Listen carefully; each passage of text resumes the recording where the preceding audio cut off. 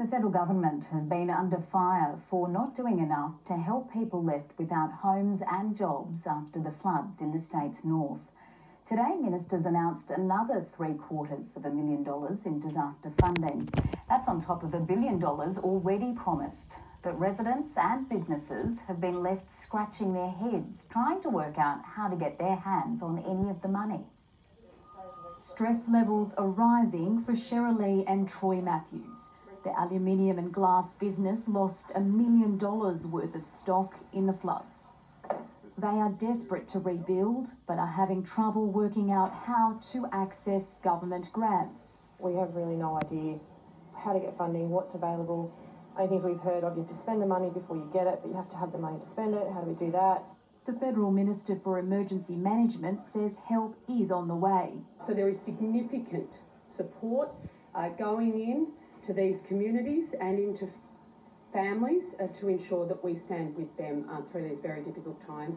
The latest funding includes $150 million for primary producers, $142 million in grants to demolish ruined properties, $80 million for small businesses who've lost more than 40% of their income, and $50 million to help large employers keep people in jobs. We will continue to work toward making sure that our communities, our individuals and families have all of the support they need.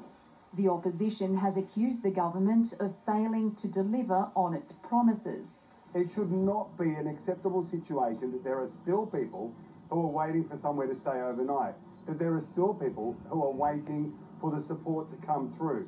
$10 million of government money will be spent on a regional flood modelling project led by scientists from the CSIRO. Residents who've lived through flood after flood say it's long overdue. For 65 years, citizens have been making a desperate attempt to try and get something done that will make a difference, and we've never ever gotten there. And this announcement today is just a relief. Less welcome was the news that a fire has knocked out mobile phone and internet reception. How many more obstacles and challenges do we need to keep facing? It's believed the blaze in Mullumbimby was deliberately lit. Bronwyn Herbert, ABC News, Lismore.